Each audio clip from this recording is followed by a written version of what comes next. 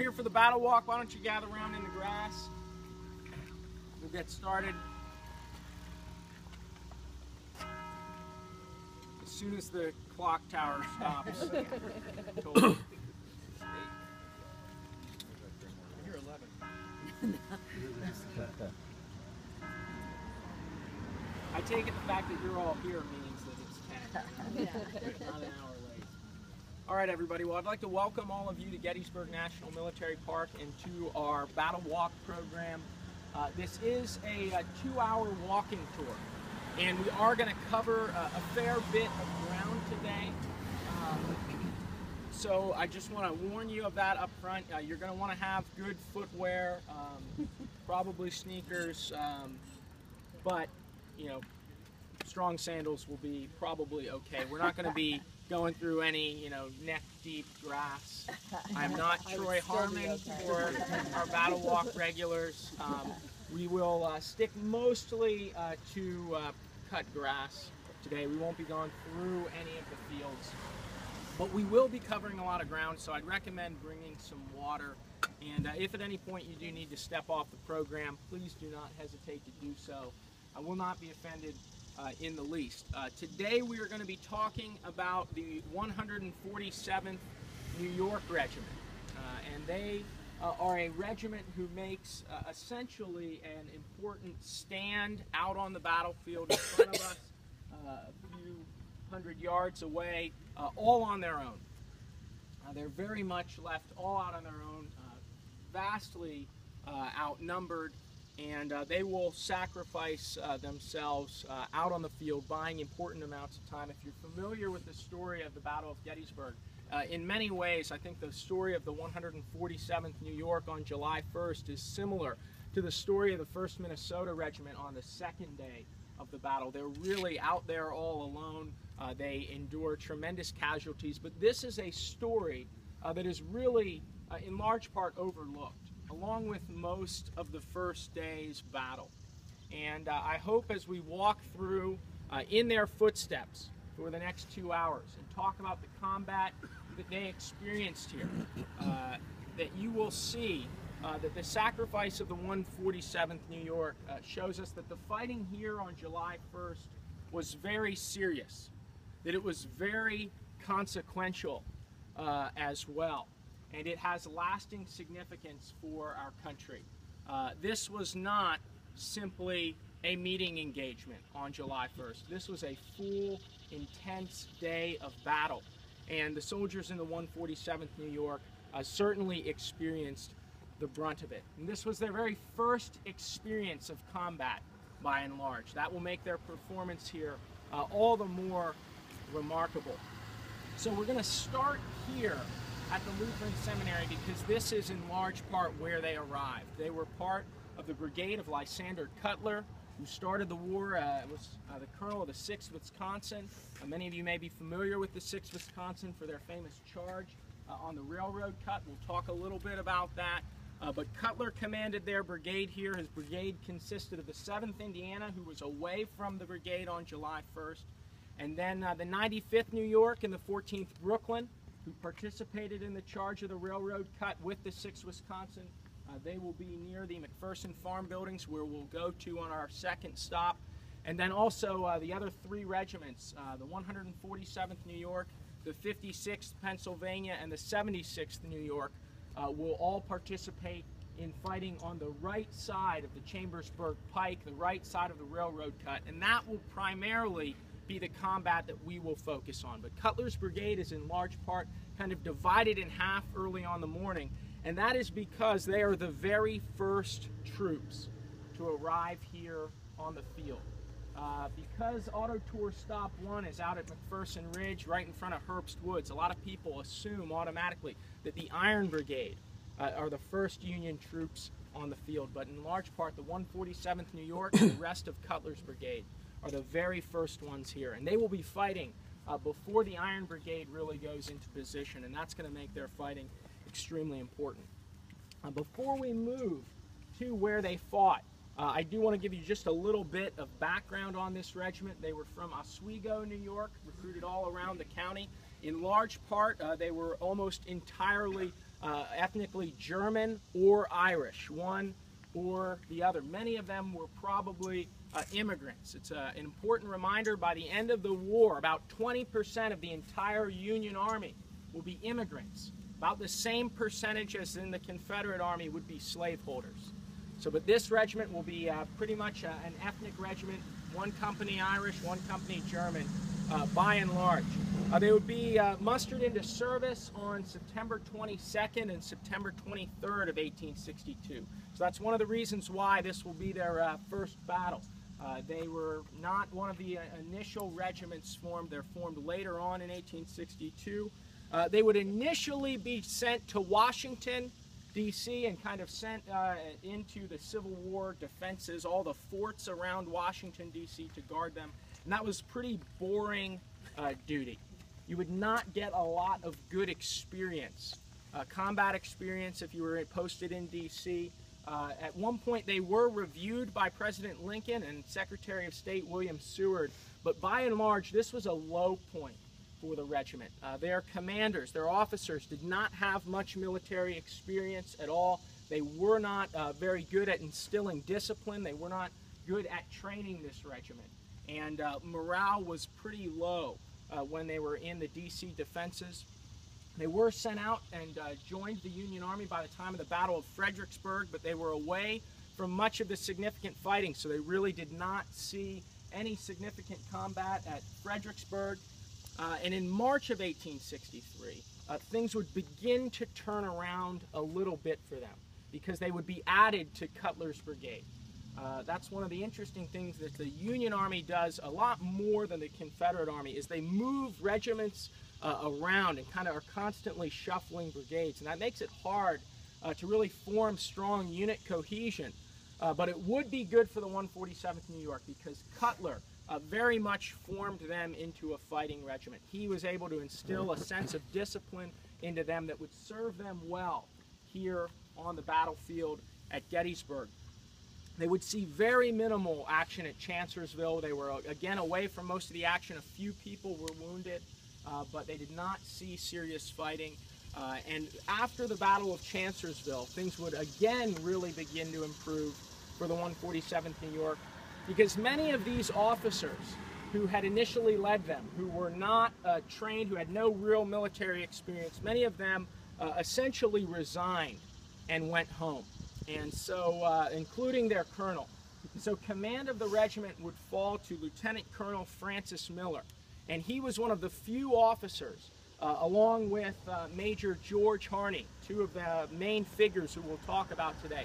They were some of the few who had had prior military experience. And so the 147th New York would come into Gettysburg finally with some good training and some discipline instilled by Cutler, their brigade commander, and also with some able and competent officers. And that would really make all the difference for them here. On July 1st, they were camped at Marsh Creek, south of Gettysburg, along the Emmitsburg Road.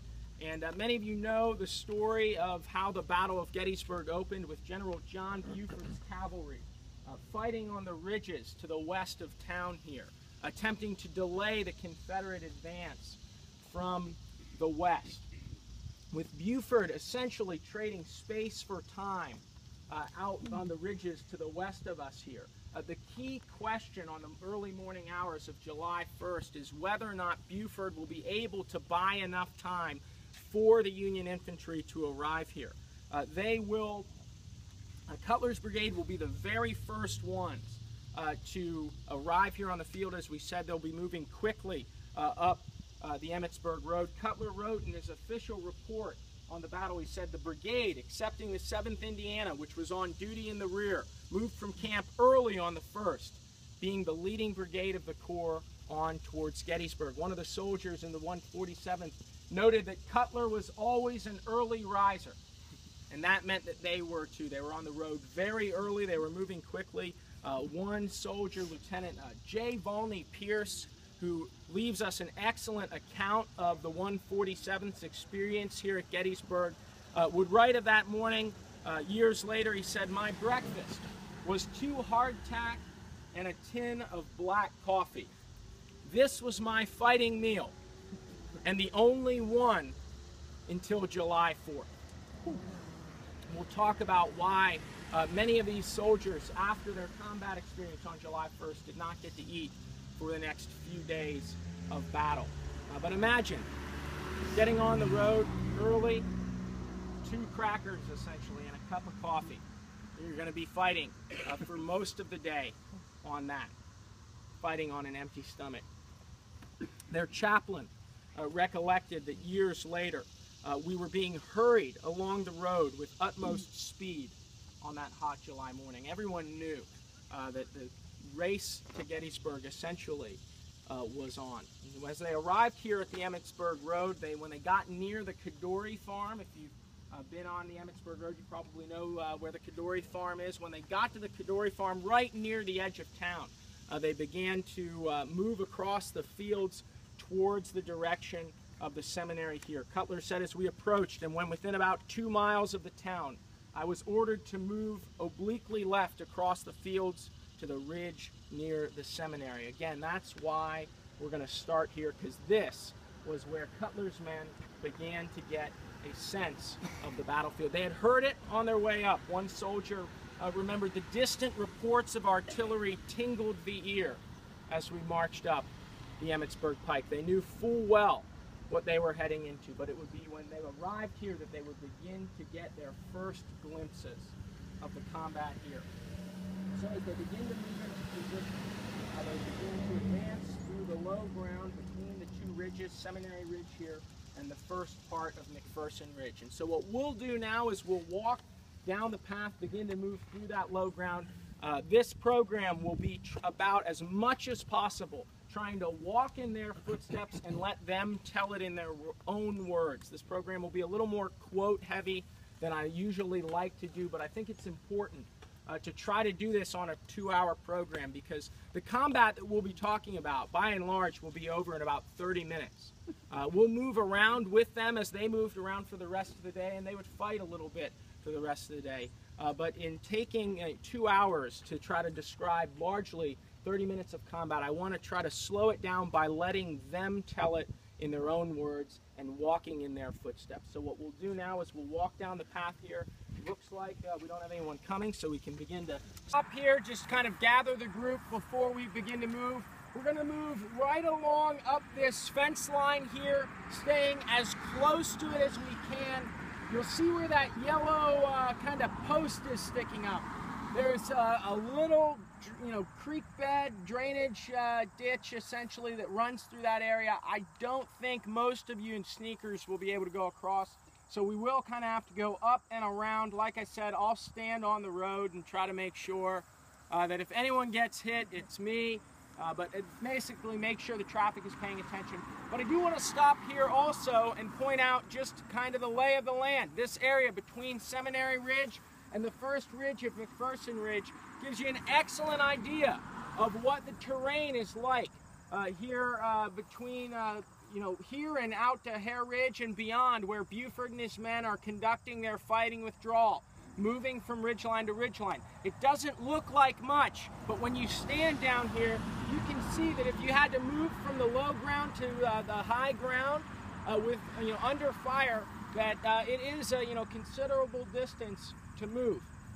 Also, I wanted to pause here to not just orient us to the lay of the land, but to point out one of the things that happened to the 147th New York that will really impact the way the fighting begins to unfold here, is that the 147th New York, as they were getting ready to cross the Chambersburg Pike, essentially had Hull's 2nd Maine Artillery Battery move between them.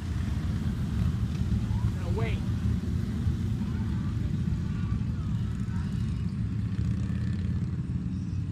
Hull's 2nd Maine Artillery Battery moved between them and the 56th Pennsylvania and the 76th New York.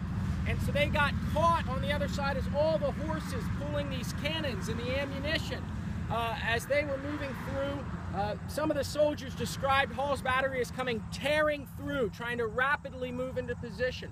One of the things that was particularly dire for the Union cavalry and the Union infantry going into position out there was that the Confederates had far more artillery out on the battlefield, further out. Buford had just one artillery battery of around 6 guns. The 2nd Maine Artillery Battery, when they're going in, they're largely replacing those 6 guns who are going to have to be pulled off the line. So it's important that the Union artillery get into position as quickly as possible. And they are going to slow down the movement of the 147th New York and kind of isolate them from the 56th Pennsylvania and the 76th New York. And that will impact the way the fighting will continue to unfold. But the 147th New York, when they do finally go into battle, will go into position supporting the 2nd Maine Battery. So as we move, we'll go up the ridge, along the side of the road here. We'll crest the ridge and we'll go down a little bit to the McPherson property and at least try to establish a visual of where Hall's 2nd Maine Battery would be, because that'll be really important as we talk about the position of the 147th New York. So we'll move now and just be very careful along the road. The approximate location that the 147th New York moved to while they were kind of awaiting more specific orders about where they were supposed to be. As we said, they were coming, the 1st Infantry to arrive on the field. They knew they were supposed to go west to support the cavalry. General John Reynolds, who commanded the Union 1st Corps, rode ahead of all of his men to survey the battlefield, to communicate with John Buford directly about the situation on the battlefield. And when Cutler's men arrived, Cutler's men were part of General James Wadsworth's division. So I think it would be helpful if you're new to the Battle of Gettysburg to talk a little bit about the structures of the armies, just so you can know kind of how zoomed in we are going to be on this program. These 2 armies, the Confederate Army of Northern Virginia and the Union Army of the Potomac, the largest building block of these 2 armies are the Army Corps. Typically they're around 10,000 men. Confederate Corps will be a little bit larger. The building blocks of the Army Corps will be divisions, usually a few thousand men, 3,000 to 5,000 men typically. And then brigades will be the building block of divisions, usually between 1,000 and 2,000 men. Some large brigades might be a little bit larger, some very small brigades might be a little bit smaller, but typically between 1,000 and 2,000 men. Regiments are the building blocks of brigades. So we're going to be focusing in on one narrow building block of the first day's battle. And keeping that in mind, I'm going to try to pause at points and connect our little building block to the big picture story. Sometimes we tend to lose the forest for the trees, and I want to try to avoid that on this program, to talk about how the 147th New York, their specific actions, contribute to the big picture. But Reynolds would ride ahead, and when he would see Wadsworth and the men who were arriving as the first on the field, Reynolds would direct Wadsworth to position a few regiments to the support of Hall's battery, essentially to the right of Hall's battery over there. And Reynolds will say faithfully that I will see to the left. Reynolds essentially will claim this part of the battlefield as his own personal place where he will oversee the placement of troops. And I say faithfully because General Reynolds will be killed here just a few minutes after that conversation, no more than half an hour later, helping to place troops in Herbst Woods over there. He'd be struck by a bullet behind the ear and killed instantly. He would be the highest ranking Union officer killed here on the battlefields at Gettysburg. His death would be very consequential because his judgment was highly trusted by General Meade. Meade trusted him to come here to determine the suitability of Gettysburg as a place to fight a battle. And when he is killed, it's very unclear what exactly his intentions were. He will be succeeded in command by General Abner Doubleday, who I always point out did not invent baseball. It's an absolute myth. If Doubleday was in Cooperstown, New York in 1839 when it was said that he invented baseball, he would have been in big trouble at West Point, New York. But Doubleday, where he should have been and was, but Doubleday would take command of the First Corps, and it would seem that he always believed that it was Reynolds' intentions to hold this part of the battlefield because Reynolds initially placed troops here. But when you look at what Reynolds was doing, who he was interacting with, what he was saying in those interactions, becomes pretty clear that he is essentially joining Buford and supporting the Union effort to simply buy time for the rest of the Union Army to arrive here if he wants. But he will direct part of Cutler's command to go into support of Hall's battery, and we cannot see, well, we can't see, if you look at that group up there, you can see just the tops of the cannons to the left of the monument and the very tops of the wheels. Near that group, there's a fence line. If you kind of trace from the cannons and the group along the top of the fence line that you can just kind of see poking up there, Hall's battery will stretch from the road here to the railroad cut where the trees are, essentially, all along that fence line. So the rest of Cutler's command is already across the way. Those three regiments, I should say, the 95th New York and the 14th Brooklyn will deploy facing west from the McPherson farm. Reynolds will take them and put them on the left.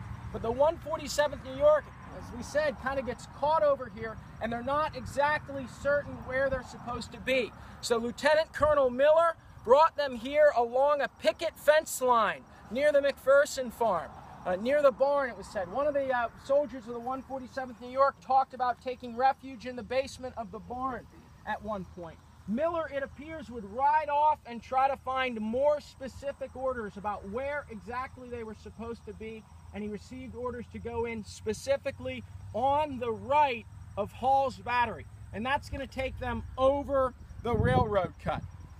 So Lieutenant Pierce recalled that Lieutenant Colonel Miller returned and ordered us by flank to the right at a double quick in rear of Hall's battery, now in position on the third ridge. So what we're going to do now is we're going to move in their approximate footsteps. They would not go directly, but they would move along the ridge line here, it appears, and we'll see the railroad cut, get an idea for how big an obstacle it is, and then move as far forward as we can. Obviously, you can see the fields out there are pretty thick. I don't think you can walk through them, but I was out there yesterday, and I think we can get kind of close to the ridge line where they fought. But we'll move now along the way. If you have any questions, I'd be happy to try to answer them. We will have to cross the pike at one point. So what I'm going to do is we'll wait until the light turns red, and we'll try to cross together. Do you have a question, sir? Yeah, when all this is going on, has Buford already pulled out? It appears that Buford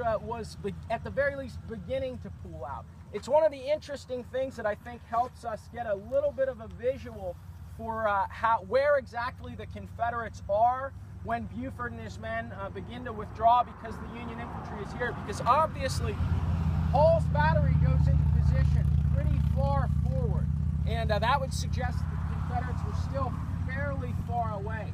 So it's hard to tell just exactly, parts of Buford's line are. Certainly Archer's men are probably a little closer over on that side of the field, and part of Buford's command pulls back here. But yeah, it does help us, to get an idea of where exactly Buford's men were. Yeah. What's your opinion about where the rest of Cutler's brigade is in relation to the 147th? The 7th Indiana is way south, but the 95th New York and the 14th Brooklyn, I think they're probably along the fence line facing west, and they'll eventually change front for the charge on the railroad cut. But I think they're... And others on the other side? Yeah, the 56th and the 76th. Yeah, we'll talk about that where they are when we get over there, because they're a little bit further back, I think, than the 147th New York. Any reason that they didn't move up to the same ridge line? Why they didn't move up to the same ridge line, I'm not sure. We'll talk a little bit about that. It's hard to tell exactly. When you look at the lay of the land, it's hard to see. We'll try to visualize it a little bit when we get over there. But we'll move now and cross the getting at why they're a little farther back. It's a little harder to see from down here. I didn't want to just occupy the road, though, but you can see the 147th will go into line on that ridge out in front of us. So the crest there, you can visualize it with the fence that we pointed out where Hall's battery is. Especially when you're up higher, you can see that that ridge kind of dips a little bit on the part of the line that the 56th and 76th were as far right. This is probably a little higher. They also got, separated a little bit from the 147th, so they were kind of isolated to begin with. They also, they would cross further back and they would go into battle lines a little earlier, so that may slow their movement a little bit. But also I think that they might not have been as closely directed to tie themselves very closely to Hall's battery. They're obviously part of the units that Reynolds wants in support, but they can kind of afford to be in support a little bit further back, whereas if the 147th New York was back here, Hall's battery is particularly isolated. So I think does that kind of get it why the 56 and the 76 might be a little bit further back? All right, there we go. So we'll move forward now. Just be careful. There should be some room over this way. You don't have to stand in that. Don't want anyone to have to stand where it's going to be prickly.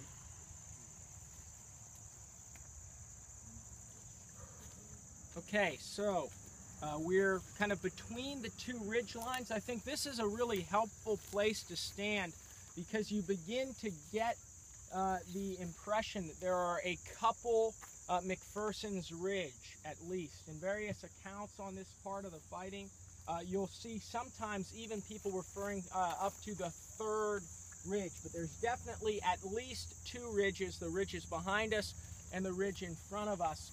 And I think, as you get closer to, McPherson Ridge and the Seminary, you can, see how someone standing there would look at it and kind of count three distinct ridges. At the time of the battle, this was a wheat field.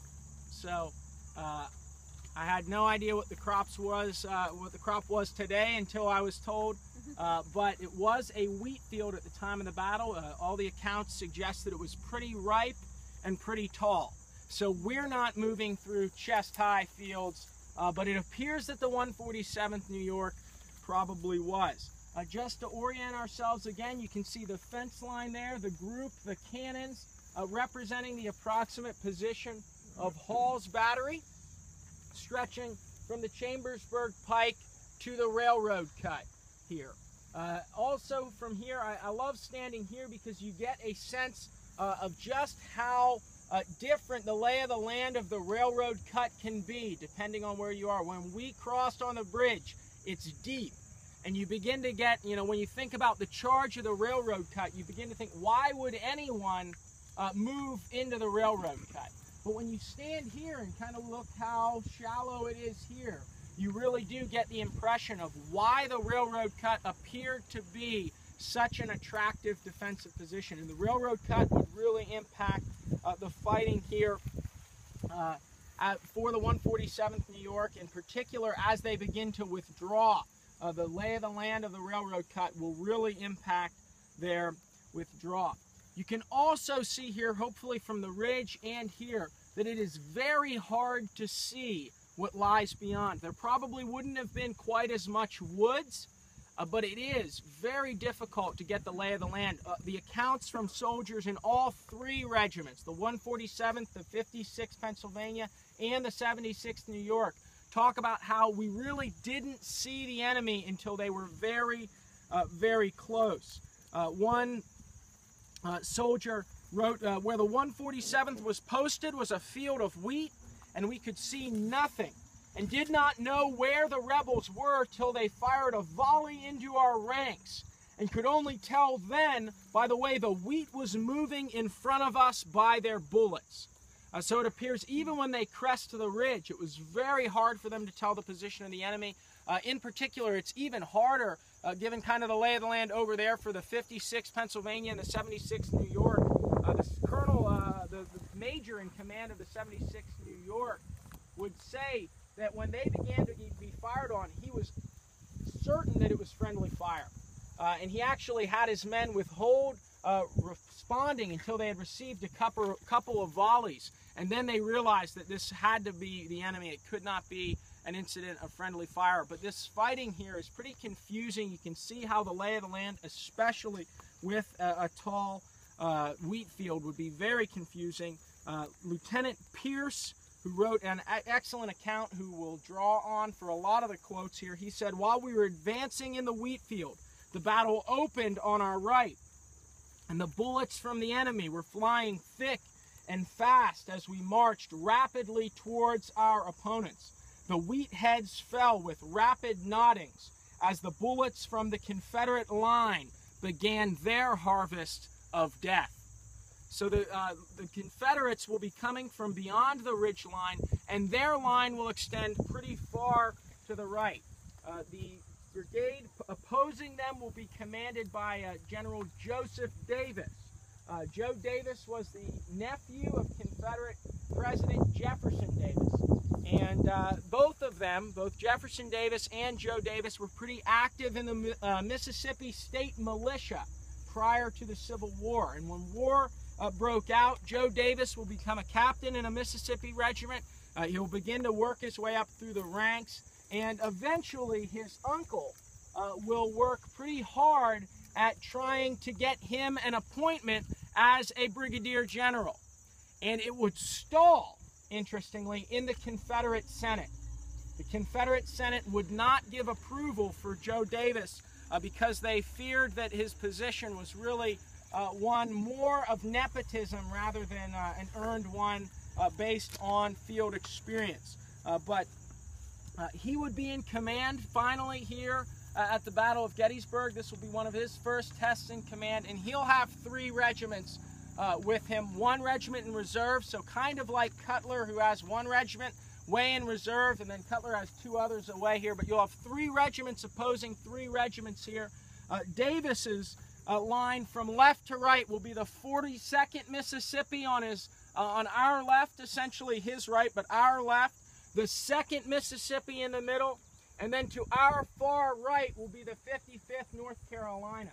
Even though you do have 3 regiments opposing 3 regiments, Davis's units are a little bit larger, and Davis has a pretty sizable advantage in numbers. So the 147th will be here kind of on the left end of Cutler's line, but the 42nd Mississippi will extend a little bit beyond the line of the 147th, and the 55th North Carolina in the fields beyond us will really extend farther than the 76th New York's line.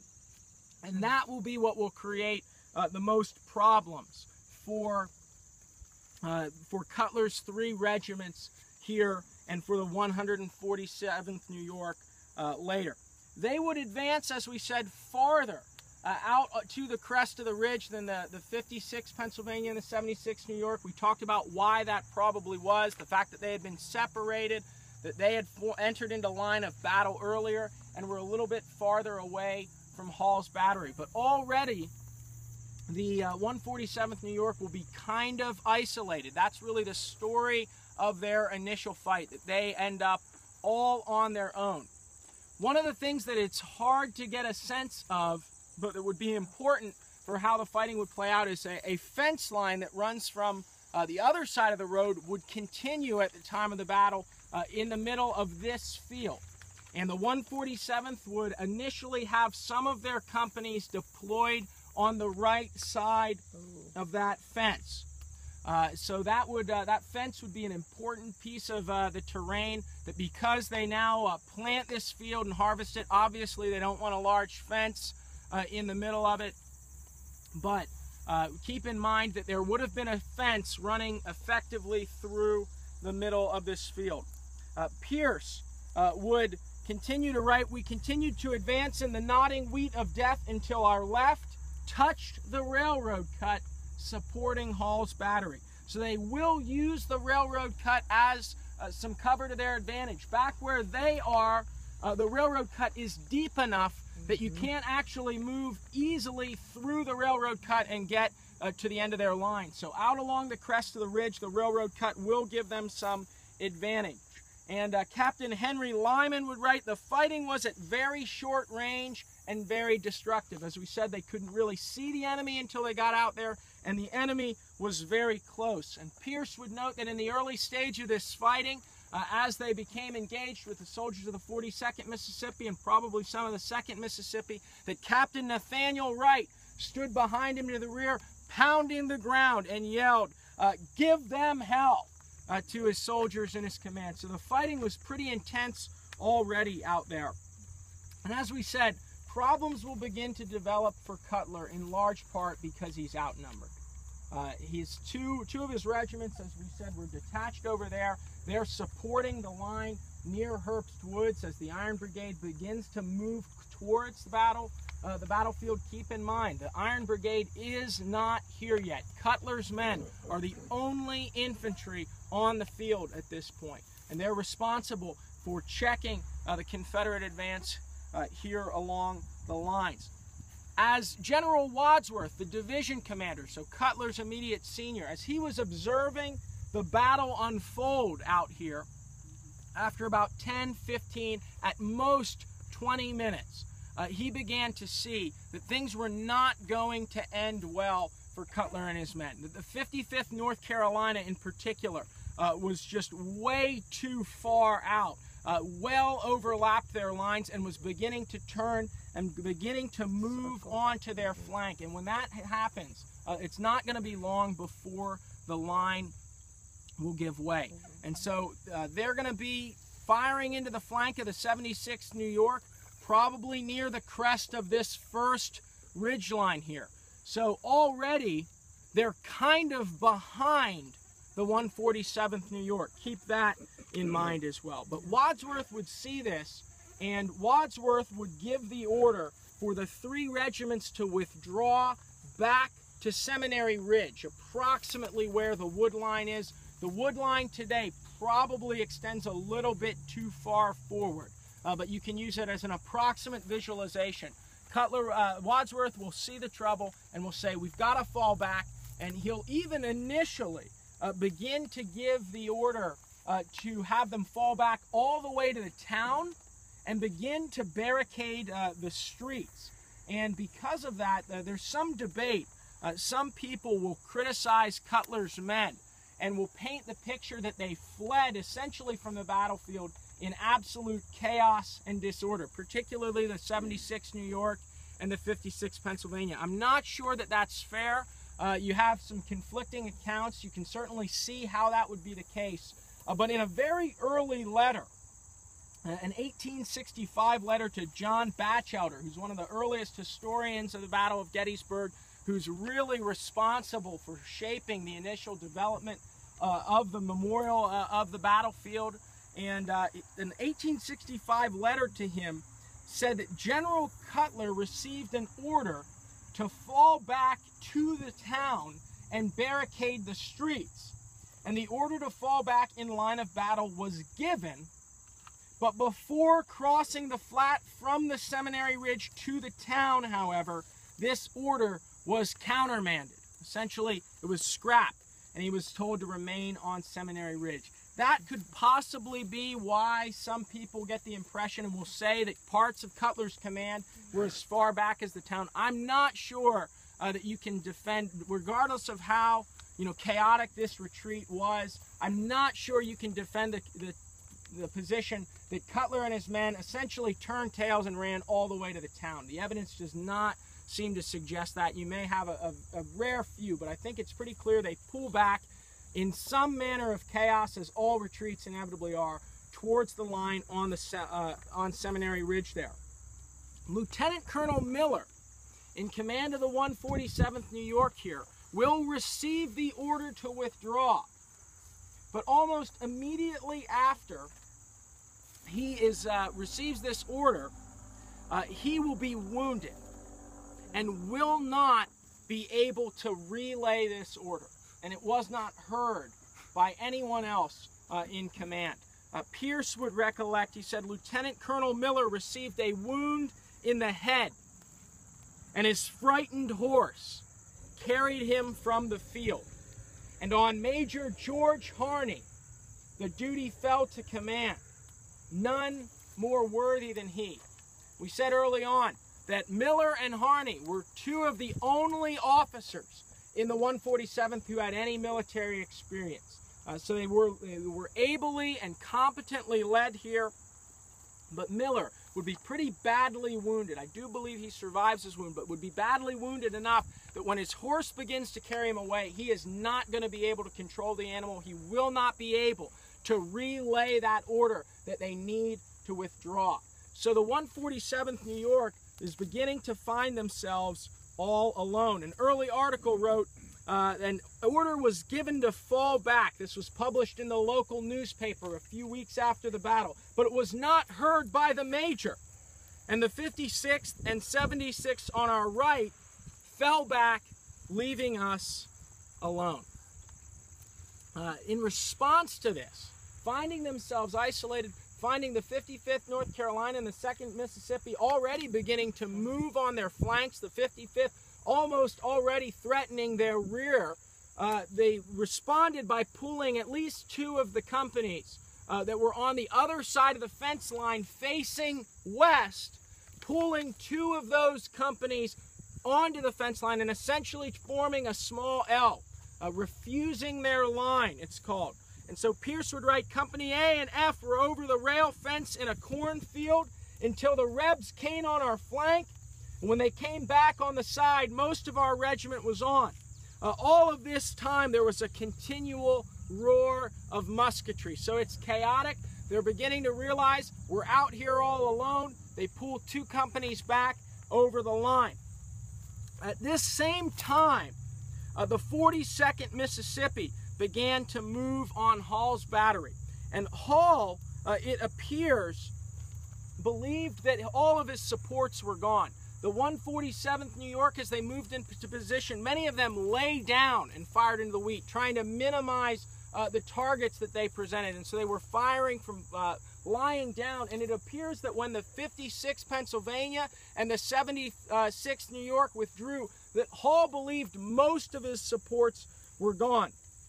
But the 42nd Mississippi began taking some pretty concentrated fire from Hall's battery, and many of them began to drift over that direction and try to target them directly. Hall would report after the battle, he said, in 25 minutes from the time we opened fire, a column of the enemy's infantry charged up a ravine on our right flank, probably the railroad cut, the shallower part beyond the ridgeline, within 60 yards of my right piece, when they commenced shooting down my horses and wounding my men. And it's important to remember that one of the biggest threats for an artillery unit are when infantry get close enough to begin to target the horses directly.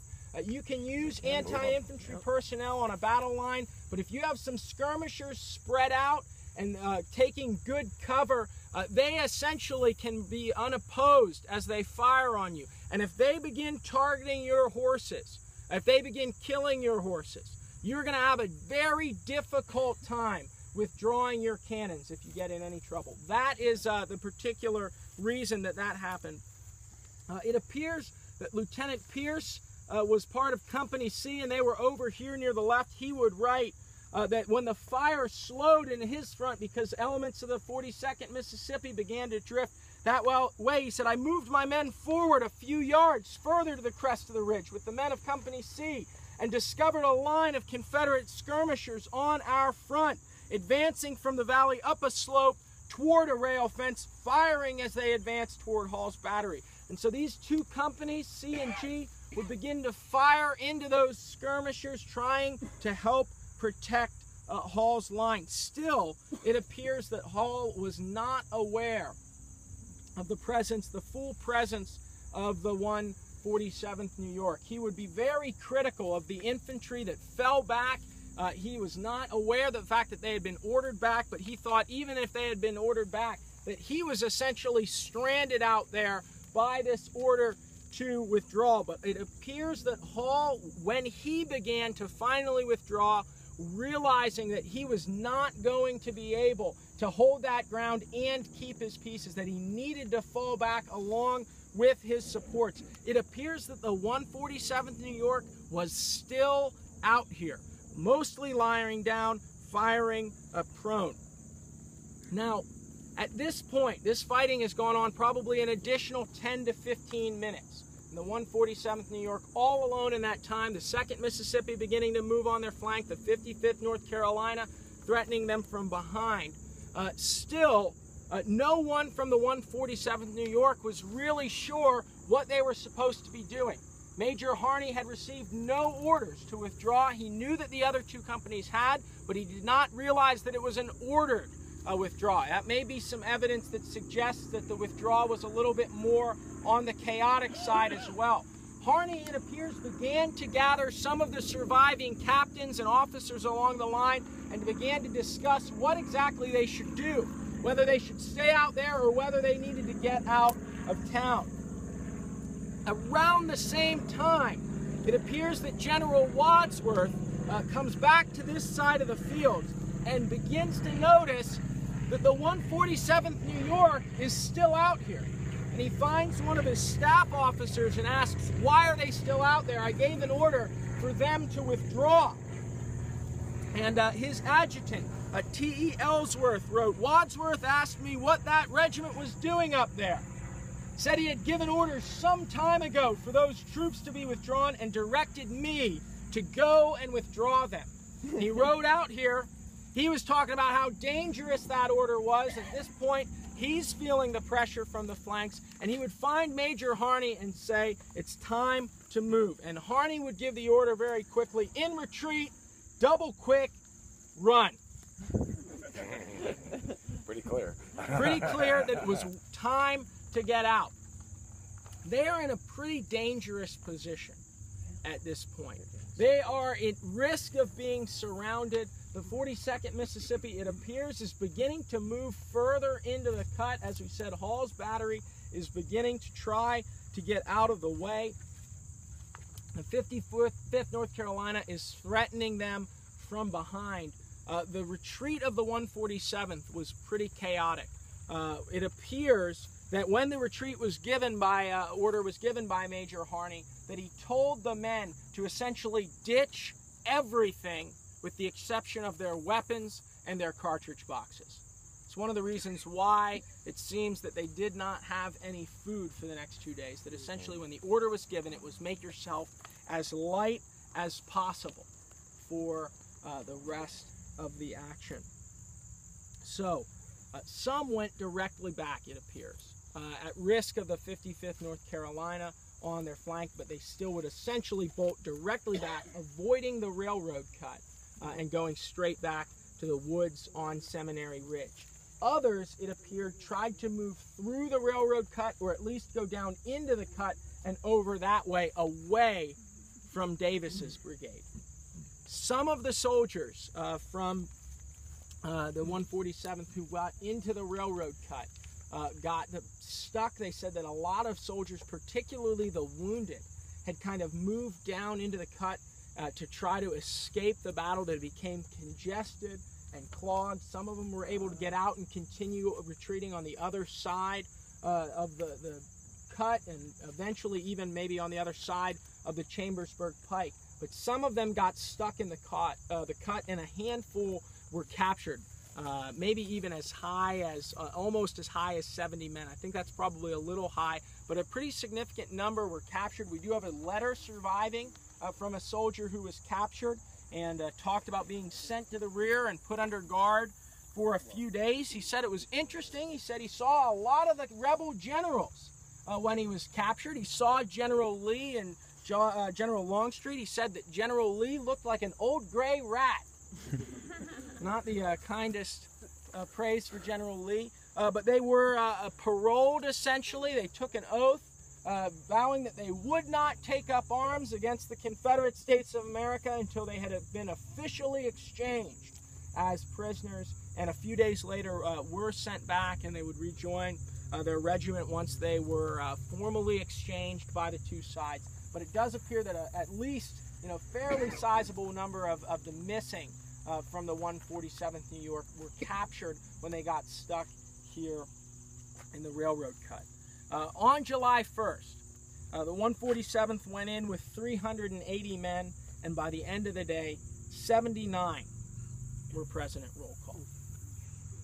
It's a massive, massive percentage of casualties. Most of those casualties, almost entirely, are going to be suffered during the fighting that we're talking about that took place right out here.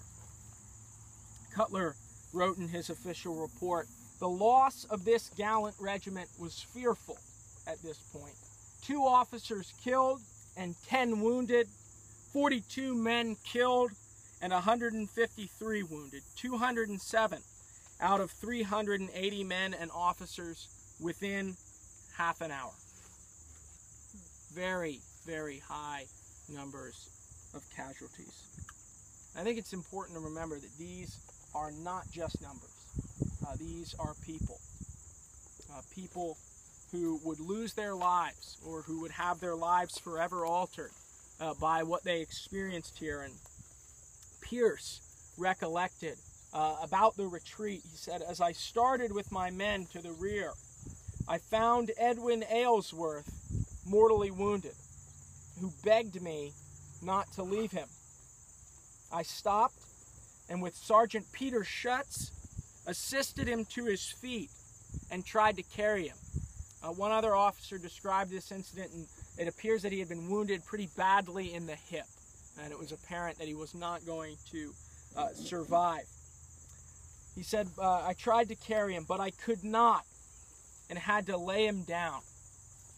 His piteous appeal, 'Don't leave me, boys,' has rung in my ears and lived in my memory these 25 years." Was not able to save his comrade.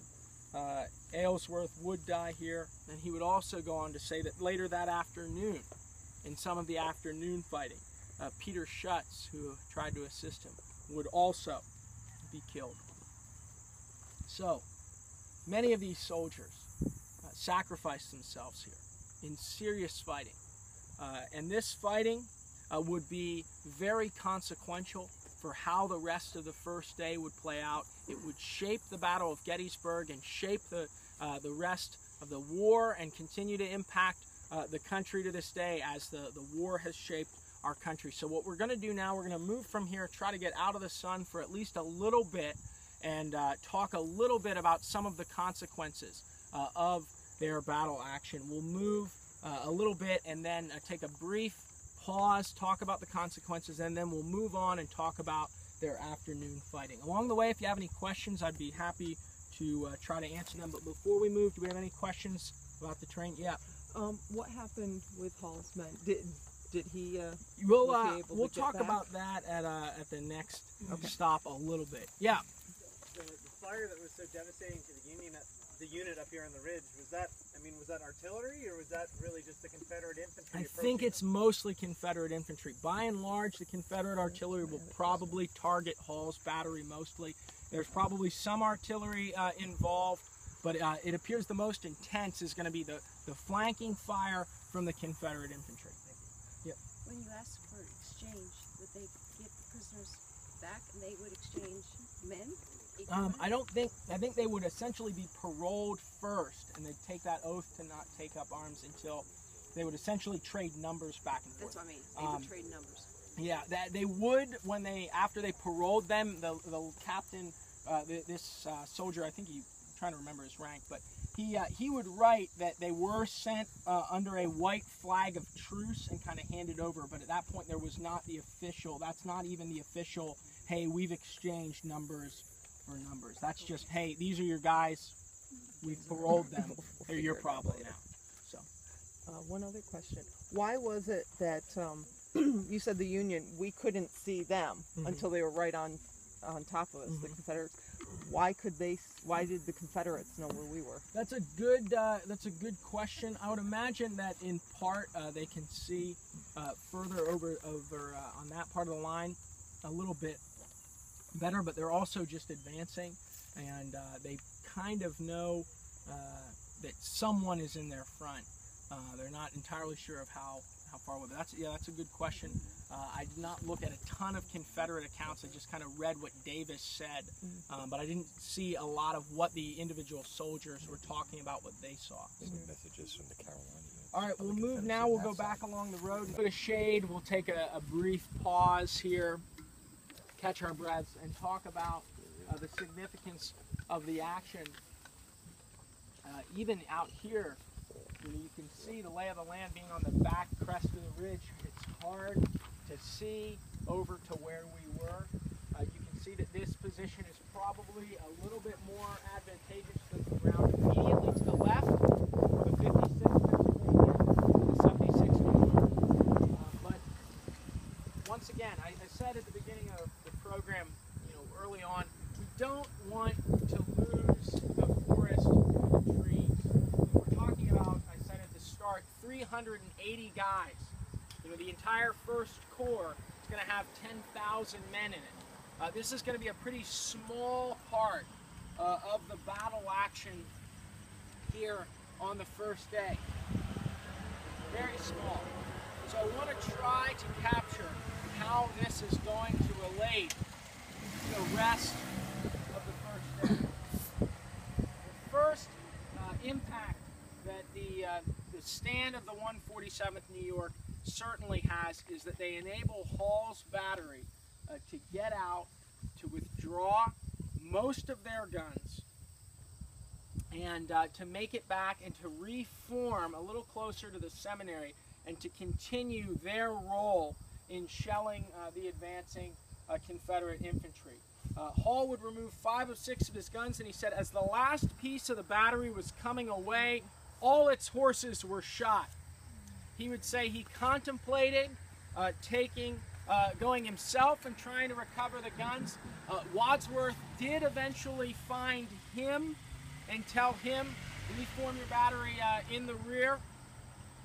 And then he said, I tried to send a sergeant with 5 men after the piece as the rest of the guns were trying to get away. And he said all of whom were wounded or taken prisoner. So he did have to lose 1 of his guns. But 5 of the 6 escaped, continue to play a part. The second and perhaps most important part of their action is that it delayed the Confederate advance significantly enough. When we said, they begin their fighting, the Iron Brigade is not on the field yet. They're moving, they're getting close, they're moving into position, but they will buy precious time that shores up the Union left as well. They will also slow down Joe Davis's brigade from moving towards that side of the battlefield. Once the 56th Pennsylvania and the 76th New York begin to give way, in many ways, the 55th North Carolina moving in the fields behind you here, they're not necessarily moving directly towards the 147th New York. They're heading towards the flank of, at this point, the new Union battle line. So they are threatening that. Many of Davis's brigade will move towards the railroad cut, move into the railroad cut, thinking that it offered some defensive positions, both from Cutler's men who are in the woods over there. Those, the wood line extends probably a little bit too far, but Cutler's men will be in the woods along the railroad cut. But also, they think they can use it to put pressure on the Union left while having excellent cover from them. So that's going to slow Davis's men down to the point where they're doing that while the Iron Brigade is going into position, and importantly, while there's a reserve of the 6th Wisconsin. The 6th Wisconsin and the 14th Brooklyn and the 95th New York are going to combine and make a famous charge on the railroad cut, recognizing that the railroad cut poses a really significant threat to the new Union line over there, threatening essentially to flank the entire Union line. The 6th Wisconsin and Colonel Rufus Dawes, the 14th Brooklyn and the 95th New York will together participate in a famous charge that will lead to the capture of a lot of prisoners and essentially send Davis's brigade, push them back here where they'll withdraw all the way beyond what was at the time the Wills house, not the Wills house downtown, but the Wills family farmhouse that you can see poking up over there. So the charge that the 6th Wisconsin and the rest of Cutler's brigade will make will be what finally pushes Davis back. But that is not going to happen without the stand of the 147th New York. If the 147th New York begins to withdraw too quickly and Davis's brigade can move too quickly onto the Union left, there's a chance that the Iron Brigade really does not get to deploy the way that they do, and also that they would begin to just overrun. The 6th Wisconsin wouldn't even be really in reserve yet in a position to be moved over there. So the 147th New York in their stand is going to be really, really significant. It will buy the time for the charge. It will essentially push pause on the fighting in the morning.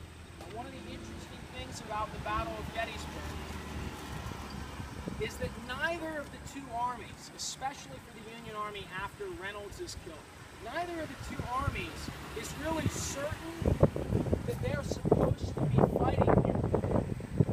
General Lee does not arrive on the field until 2:30 in the afternoon. General Meade does not arrive until midnight. And even though there are people formally in command, Doubleday is in command of the field for the Union Army until the Union 11th Corps under General Howard arrives, it's still not entirely apparent who is in charge, who is really making the decisions about where they should be, especially as it relates to where General Meade wants them to be, where they should be in relation to the rest of the Union Army.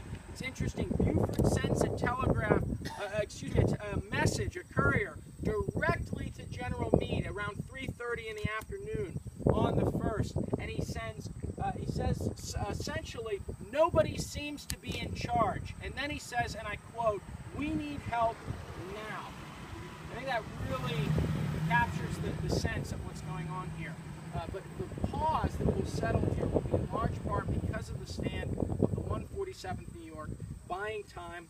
The survivors, the few survivors, around 80 men or so, would take some time to fill up their canteens near the town, and then they would be ordered back out to this position. As we said, Davis and his men would withdraw back beyond the Wills House in the distance. They would come and occupy this ridge line. And the survivors of the 147th New York would be on the right flank, out in the middle of the field, essentially, probably a little over halfway between here and the fence, at least. They would be out there, and that's going to be an extremely vulnerable position once again. Because around noon, early in the afternoon at the latest, Confederates under Robert Rhodes will go into position on Oak Hill in the distance behind you. They will stretch all along from the far tree line. If you see the tree line, it's closest to the Mummersburg Road, closest to the Peace Light. Those two smaller cavalry monuments, they'll stretch probably from that part of the line at least all the way down the back side of the hill. Rhodes has in his division around 8,000 men. That's almost as large as the entire Union 1st Corps, which is stretched from out here all the way across the Chambersburg Pike. And the 147th New York find themselves on the right end of the line, veteran artillery on that part of the line, finding themselves out there all alone once again. Thankfully, Cutler this time will begin to pull the brigade back fairly quickly into the wood line to try to provide them some cover. But the 147th New York there fighting would not be over for the day. They'd still have a pretty significant part to play. So what we'll do now, we'll continue to move along the path here, and we'll talk about their afternoon fighting before we come back and conclude at their monument. But I do want to move over to where they fought to also give you a sense of how much these guys are moving. I think that is one of the advantages of having 2 hours for the battle walk, is to actually walk where they walked and to get a sense. They are covering a lot of ground as well. So we'll move now. If you have any questions along the way, I'd be happy to try to answer. For his command, and he'll pull them back, and there's a little bit of confusion about what exactly the way that Cutler faces. It appears like most likely The 147th New York and the 56th Pennsylvania will be in the wood line facing north, facing Oak Hill, and the rest will face west in the wood line, facing out essentially the way they were before the threat from Oak Hill. But the woods are small enough that Cutler is not able to move all of his command into the woods and have them shift to face the threat entirely from Oak Hill. They also have to keep in mind that Davis's brigade is on the other side of the hill as well. But the 147th New York was on the right part of the line, facing north at the edge of the wood line, so very close to where we are right now. They will participate, their last major role in the fighting, they will participate in the repulse of Alfred Iverson's famous botched attack on this part of the line. Initially, they probably would have been the end of the line here. When Baxter's brigade moves along the back side of the ridge, initially the Confederate attack from Rhodes' division will target the back side of the ridge. That's why the next kind of Union troops in line will move into position on the back side of the ridge and will face the Mummersburg Road in our front and fight along it parallel. If the Confederate attack from Oak Hill had been entirely coordinated and well executed, we said 8,000 men up there, 5 different brigades up there. If it had been coordinated and well executed, they probably should have had no problem of pushing the Union Army from this position. They essentially arrived right on the flank, but again, even when they're going into position, there's some confusion on Robert Rhodes' part about what exactly he should do because he doesn't have specific orders. It's unclear whether they're supposed to be even fighting at all. The arrival of the 11th Corps beyond to the north of town, the fields below us, will kind of push Rhodes into action. But when that happens, his attacks will be kind of haphazard, disorganized, and will result in very little success for the Confederates and for Alfred Iverson's brigade, who the 147th New York would help repulse. It would end in absolute disaster. Initially, as Baxter and his men go into to position behind us here on the back side of the ridge, they will repulse the first attack from Rhodes coming on the back side of the hill, which was launched by O'Neill's brigade. They'll fight along the Emmitsburg Road. O'Neill will be pushed back, and the next part of the attack, the second of 3 brigades to launch an attack from Oak Hill, will be Alfred Iverson and his North Carolinians. At this point, Iverson will make a couple key mistakes, very costly mistakes. One, and this isn't entirely Iverson's fault, but they're not coordinating with O'Neill either in timing, but no one even speaks from O'Neill and Iverson's commands to communicate that this is what happened to us over there. They kind of launch without any communication about what had happened. It appears that Iverson believes this part of the line is entirely empty, and that would make Cutler's line here, in large part, the targets. A great comment. This is the fence line that would have continued all the way up over the fields where the 147th made their stand out where we were earlier. It is noon, but I do want to take just a few minutes and wrap up here at their monument because we do get a good view of where they finally withdrew to. Cutler writes that after the repulse of Daniel, and as he pulled back to the behind, almost to the crest of the ridge there, obscured by the trees, he said, "I received an order to send 3 regiments to aid in repelling the enemy near the seminary.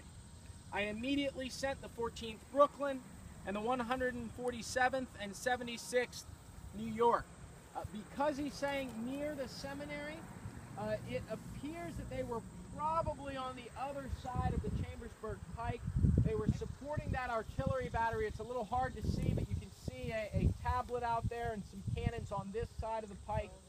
They could have been on this side of the pike. It's hard to tell where exactly they were. Without ammunition at that point, they did finally get some ammunition, but it would not be long before the Confederates renewed their push near the seminary. Before the 11th Corps line had already collapsed, and other parts of the line, renewed push from Oak Hill was causing the parts of the 1st Corps line to begin to collapse. And so Cutler would very soon after they moved into position here receive orders to withdraw through the town and to reform on Cemetery Hill. And that is where the 147th New York would end on July 1st, along with the rest of Cutler's brigade. The 7th Indiana, who had been held in reserve far south, rejoined the regiment. Then the next few days, they will see fighting on Culp's Hill. The 147th New York is one of the few units that really sees significant fighting on all 3 days of the battle, along with the rest of Cutler's brigade, the 7th Indiana being the exception. But I did want to just pause and end with the monument dedication because it was dedicated on July 1st, 1888, the 25th anniversary, and it touches on some of the issues related to July 1st. Lieutenant Pierce, J.B. Pierce, who's given us many of the quotes that we've heard from on this program, he was one of the speakers who gave the historical account of the battle, the role of the 147th New York. His research is very valuable in preserving what they did here. But he would touch on the fact that July 1st is so often a forgotten part of this battle. He would say at one point, Gallant Siggins, in his address a year ago, denominates the first day's battle a preliminary skirmish. But for the heroism and staying qualities of Reynolds and his men on the first day, General Siggins would never had the opportunity to make the awesome boast that the 3rd Corps, his corps, fought the Battle of Gettysburg. He's making the point that what the Union Army did out here is hugely consequential for how the rest of the battle unfolds. The Union Army does not retain the high ground south of town. If the 1st Corps